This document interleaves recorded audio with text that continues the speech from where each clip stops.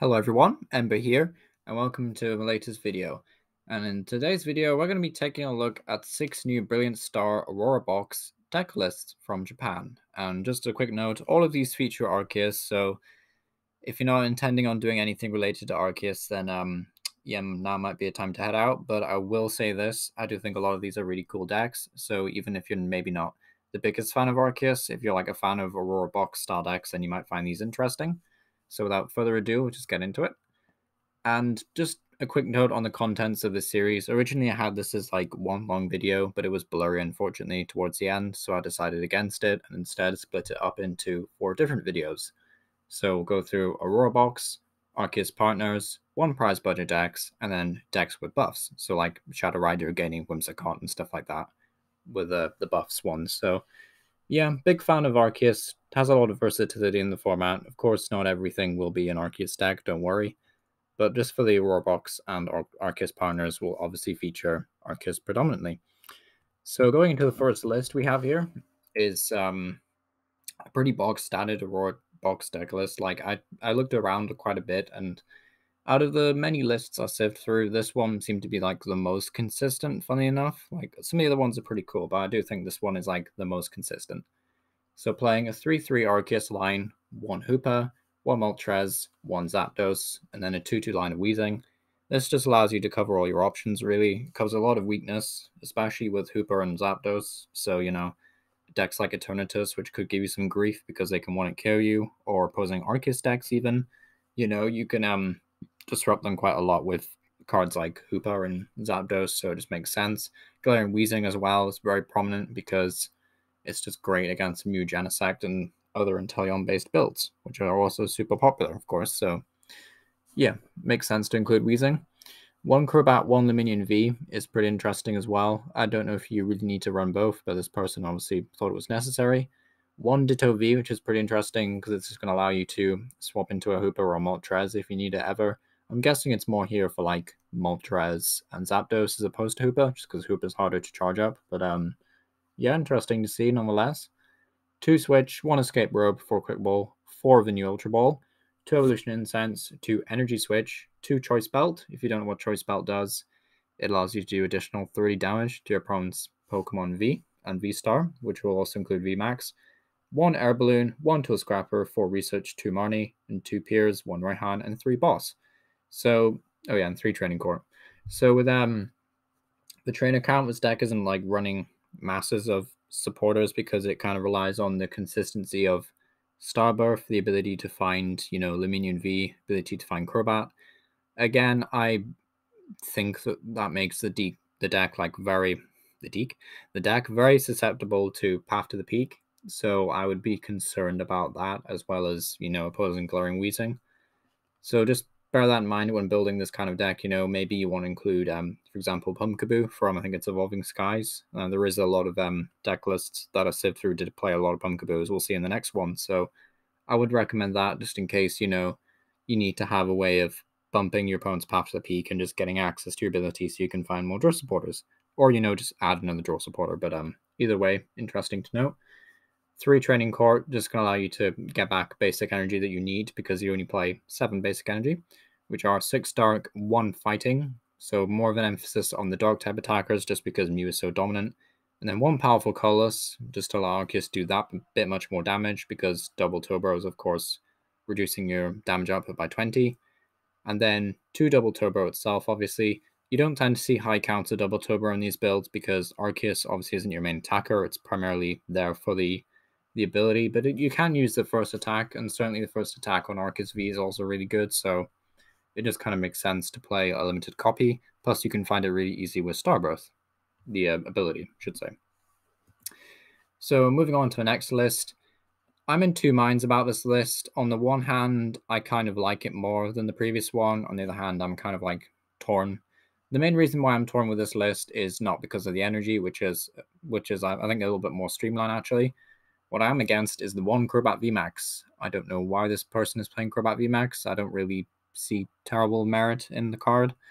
Yes, it's another anti-Mew and it can switch into one of your Weezings, which is kind of funky, but other than that, I don't think it's worth it, especially not a 3 prizer with 300 HP, which is a number that a lot of cards can reach surprisingly well, including Zapdos V. So yeah, I would worry about Crobat VMAX too much, but one Pumpkaboo is inspired. This person has also put like more of an emphasis on what they already ran. So there's no Ditto, there's no Hoopa, there's just 2 Moltres, 2 Zapdos. I kind of like that. 3/3 Weezing seems a bit excessive, but it's kind of what this deck needs to run, I guess. 1 Pumpkaboo, and then 2 Crobat, 1 Luminion. Pumpkaboo obviously there because I think the opponent's wanting to get rid of Path to the Peak, and also because Galarian Mine and Weezing can be a devastating combo to allow you more time to set up.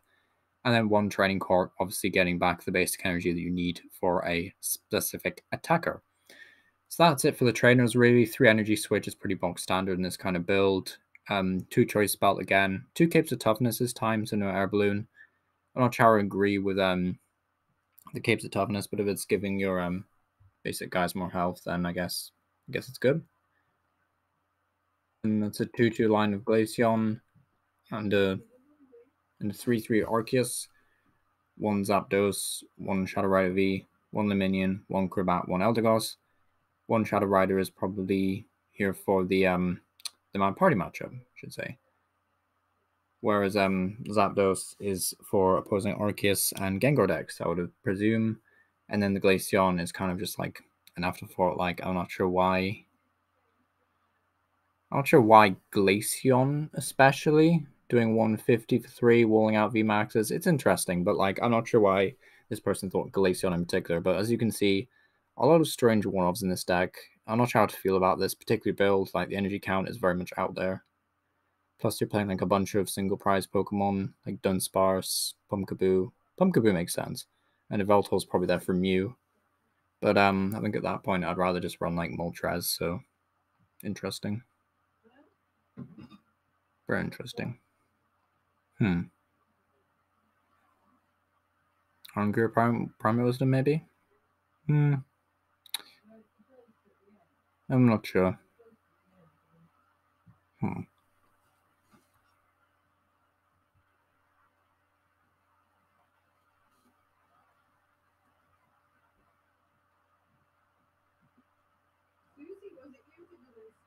Yeah. It's strange. Sorry, I was lost in a train of thought there.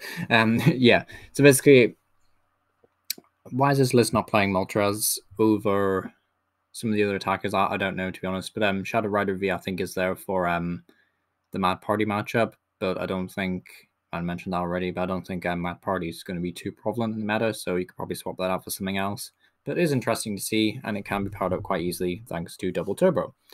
So interesting build, but yeah, why Glaceon? Why Glaceon? Interesting. The Glaceon does need a double turbo and a water, so maybe there's some synergy there. So moving on to a more rapid strike based build. For those of you who kind of like Urshifu and Arceus, this runs a 3/3 Arceus lines we've seen before, and then a 2/2 Urshi.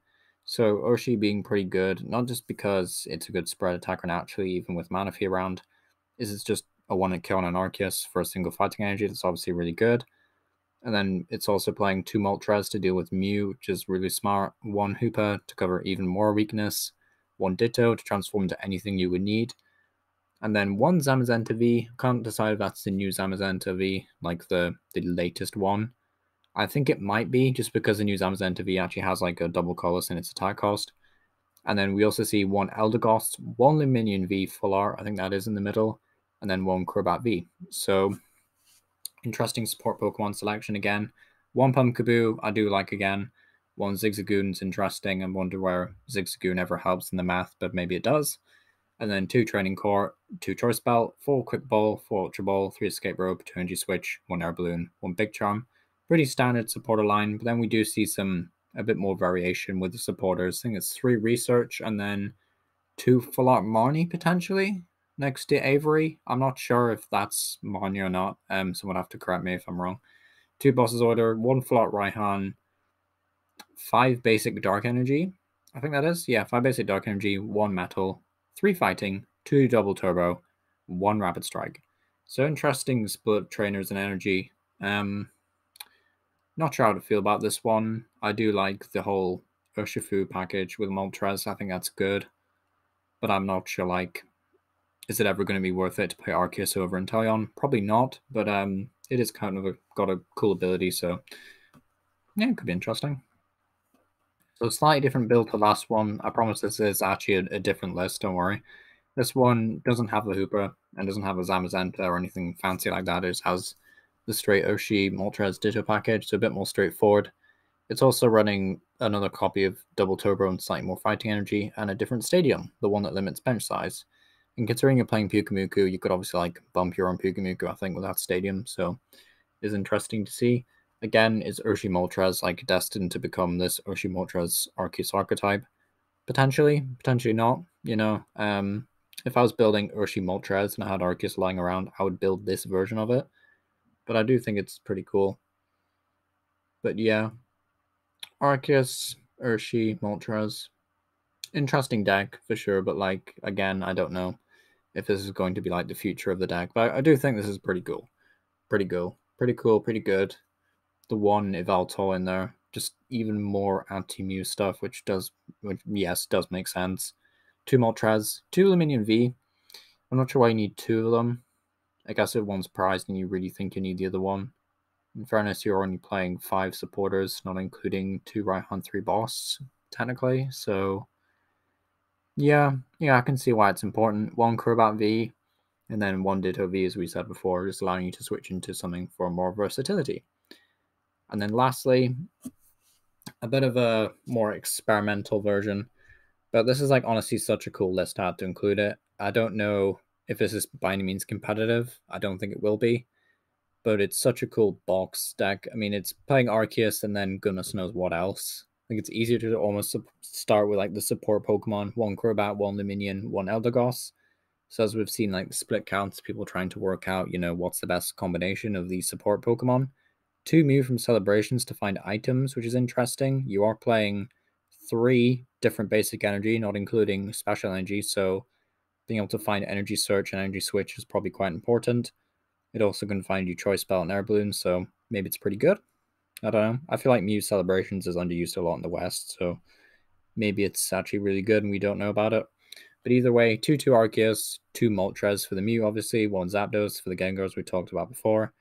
1 Vikavolt is pretty inspired. I'm not sure why Vikavolt is here, except for the item lock. I mean, it must be worth it, but yeah, interesting. 1 Ditto to allow you to just swap into Zapdos or Moltres or another Arceus if you need to use Arceus V's first attack to charge up some stuff. I probably should like mention that in the other videos, the other deck lists, sorry.